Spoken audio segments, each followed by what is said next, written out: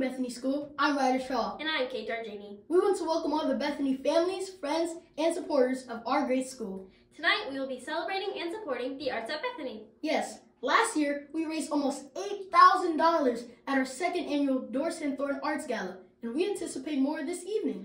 With your generous support, we were able to continue funding and expanding our music and arts programs at Bethany last year. But first, we have a brief video to share about the life of Doris Henthorne. Let's check it out.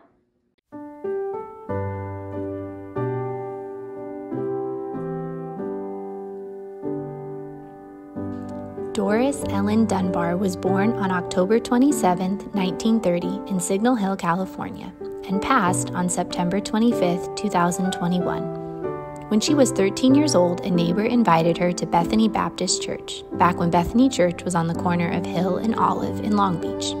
She attended the Halloween party where she would meet her future husband, Wayne Henthorne. They married on May 6, 1950, at 19 years old.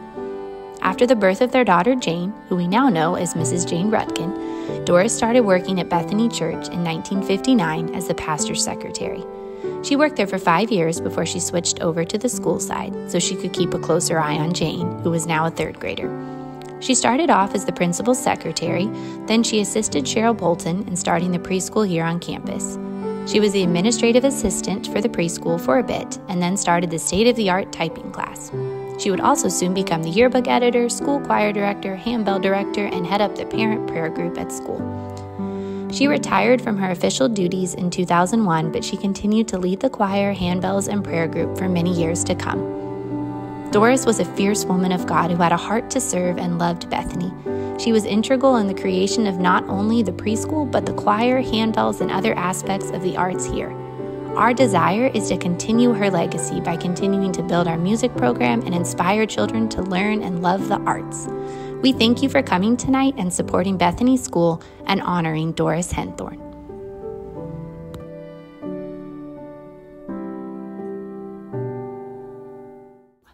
Mr. Oscar has brought music alive for so many of our Bethany students, as you will hear throughout the program this evening. In addition to musical performances, our Bethany Middle School Performing Arts program will take the stage as well. And do not forget about our Spanish Bible verse and our song led by our fabulous Spanish teacher, Senora Corwin.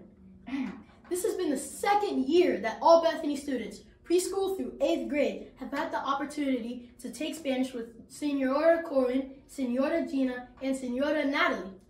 And not to be left out of the fun, Bubby Dance will be dancing the night away with us too. Lastly, if you have not checked out all this fabulous student artwork and 3D projects in the lobby, make sure to do so on your way out this evening. We have so much talent here at Bethany. Yeah, we do. Hey Kate, what's the difference between a piano and a fish? I don't know, what? You can't tune a fish. Wow, that was one fishy joke. I thought that was right on tuna. Well, that about wraps up our show for today. Thank you, and remember, it's always a good day to be a bulldog. This has been a production of the Bethany Bulldog School News. I'm Mrs. Hill, and I approve this message.